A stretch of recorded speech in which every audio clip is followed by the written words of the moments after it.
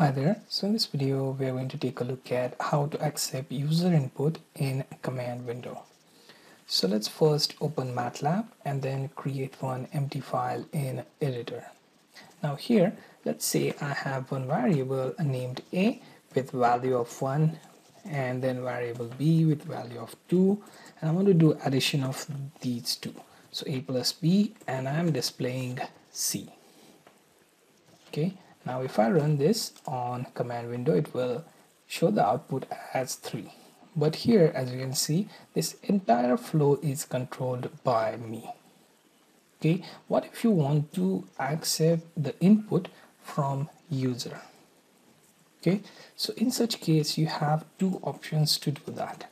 One is accepting user input through this command window, and another option is to create a GUI to accept user input.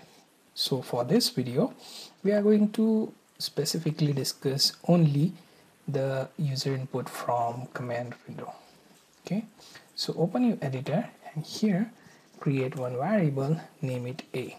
Now here use input function. Inside input function you can simply create your message as enter value for a. Okay, this will be your first prompt. If you run this and let's say we use disp a immediately. Okay, so if I run this, then what it will happen is it will accept my value for a, and when I enter it will show that value immediately. Now I have to accept another value for b. So let me use input function again, and then I will say enter value for b. Okay, you can again then test value for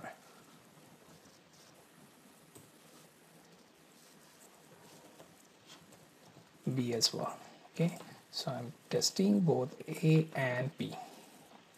So let's run this, and here you have value for a, then value for b, and you get your value immediately output on screen. Okay, so let's clear the command window and go back to editor. Now what I want to do here is I want to simply calculate the sum of these two numbers. So c equals to a plus b. So the value stored in variable a and b will be added and then displayed as c. Okay, so let's save this and run your editor. And here you have value for a as let's say 5, value for b as 10, and you get value for c as 50. So as you can see, input function allows you to accept user input, and then you can assign that value to some variables.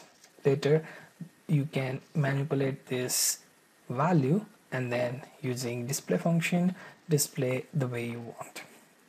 So for accepting user input in command window, you make use of input function.